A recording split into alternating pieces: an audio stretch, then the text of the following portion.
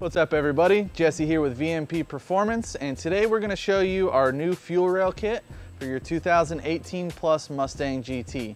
This kit is going to work with your 2018 manifold or any other aftermarket manifold and allow you to run a fuel system with your boosted car.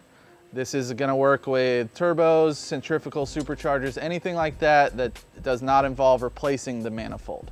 So let's walk through the kit.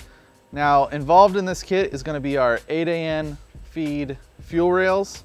It's going to have a fuel rail block that lets you adapt to the fuel rail pressure sensor and the factory feed line on an 18 Mustang. You have a crossover, you have your Fergola fittings that we use, and just for demonstration purposes, I'm going to use a set of FIC 1000s. This also comes with fuel rail spacers if you need it. It does require fuel rail spacers to run our fuel rails on a 2018 manifold. Aftermarket manifolds may not require the spacers. All right, so we're just gonna do a quick benchtop assembly for you so you can see how the system fits. We're gonna start by taking the fuel rail pressure sensor out because we will need that for this system.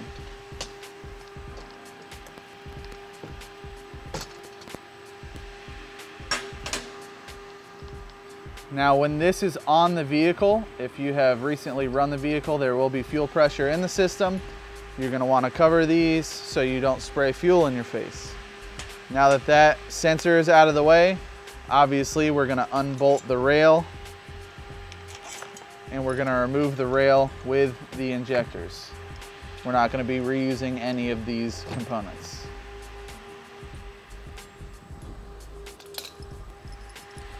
Now that the rails are off and we have our fuel pressure sensor, we're gonna do some assembly on the rails and then we'll assemble them on the manifold.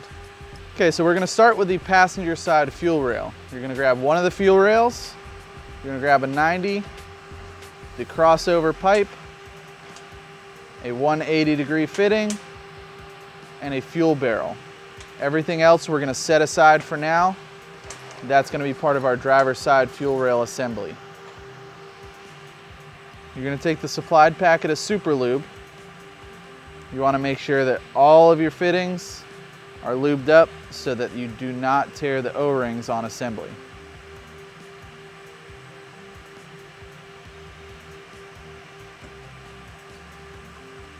You're going to install the U on the front of the rail.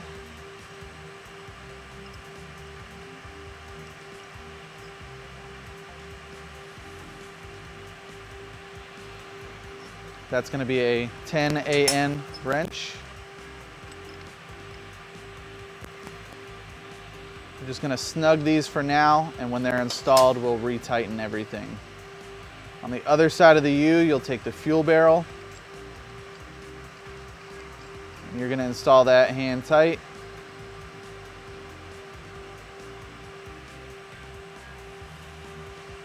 And you're good to go.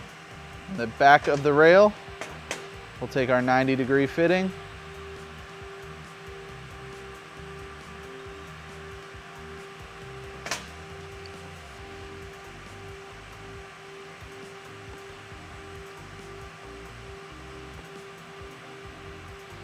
Install this. This is going to be an 8AN. You're going to want to angle the fuel fitting upwards. And this rail is assembled. Now we're going to move on to the driver's side rail. Now we're going to take our extra fuel rail. We're going to start by assembling the fuel block, and we'll assemble this onto the rail. Again, you want to make sure you have ample lubrication on your O-rings.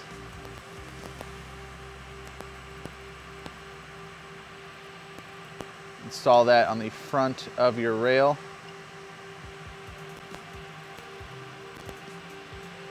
It's going to be a 10AN fitting again on the 180. And then we're going to take the fuel block.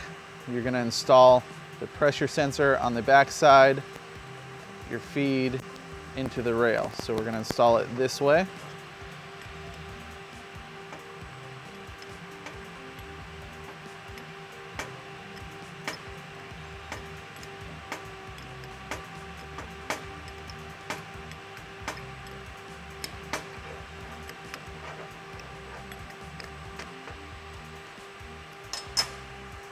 Now that that's assembled, we can install the 90-degree on the back of the rail.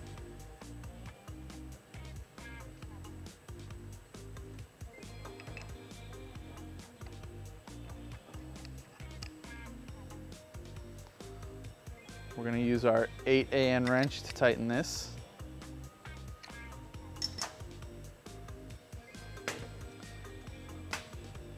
And now on this fitting is going to be dependent on your setup.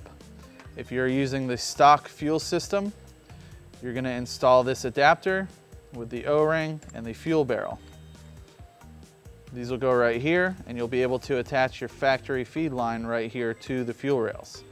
If you're using a fuel system, you can attach your 8AN line straight to the block with the provided 8AN fitting. You will not put the O-ring on if you have an 8AN line going to it. We're going to leave these off for now and assemble it on the manifold. Before we move on, we're going to grab the fuel rail pressure sensor, put the supplied copper washer on, and install that into the back of the fuel block.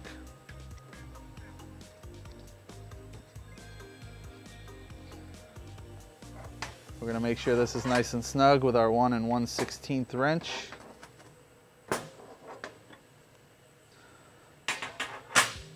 And then we're ready to install our injectors and then get our fuel rails and our crossover installed on the manifold. So for this demonstration, we're using Fuel Injector Clinic FIC 1000s. These do come with the hats on them to extend. You will need the hats if you're using fuel rail spacers with the 18 manifold and our fuel rail kits. So we're going to leave the hats on. We're going to take some of our leftover super lube, lube up our O-rings on both sides, and we're going to install all 8 injectors in the manifold.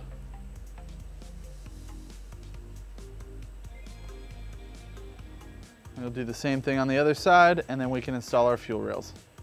Now that our fuel injectors are installed, we're going to install our fuel rails. It's going to be real important that you put the spacers down before you install the rails. That way you don't drop them and have a bad time trying to find them. Now that the spacers are down, we're going to take our driver's side rail. We're going to slide it down onto our injectors that have been lubed with the super lube. And we're going to take our supplied bolts and make sure they slide into the spacers.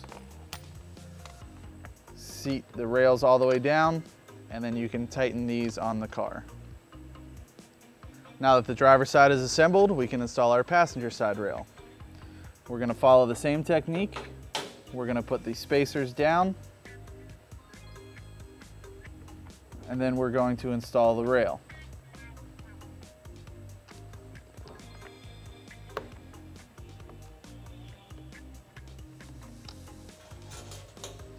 Install our supplied bolts. Tighten these, and then we can install the crossover. Now that the driver's side is assembled, we can install our passenger side rail. We're going to follow the same technique. We're going to put the spacers down, and then we're going to install the rail.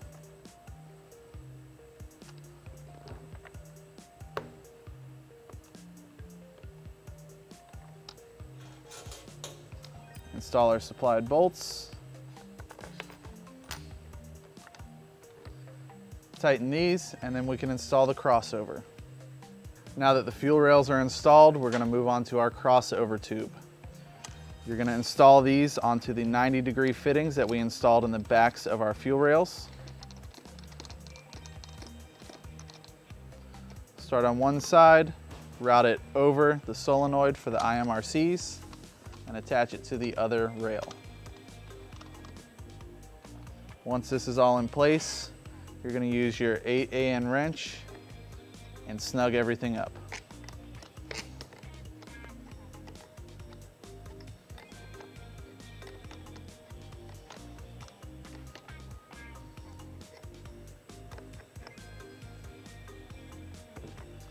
You're going to go over the whole system verify that everything is tight so you will have no leaks. And then you can move on to attaching whatever fuel system you have to the fuel block. Now, depending on the fuel system you have in your vehicle is going to determine this next step for you. You're going to start by installing this fitting that lets you attach an 8AN line to the fuel block. You're going to get this in place. Take your 8AN wrench and make sure that that is tight.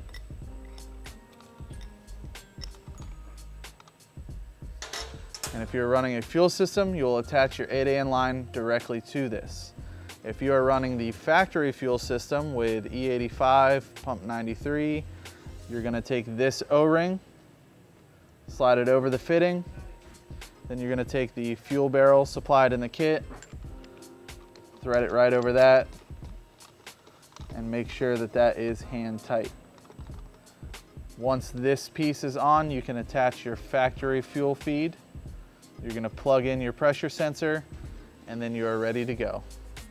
All right, so that is our fuel rail kit for your 2018 plus Mustang GT. Again, this is going to fit your stock manifold cars, turbo cars, centrifugal superchargers, things like that. If you're interested in this kit for your vehicle, if you're interested in install for your vehicle, feel free to hit us up at vmpperformance.com. Check us out on Facebook, YouTube, Instagram, and I'll see you guys later.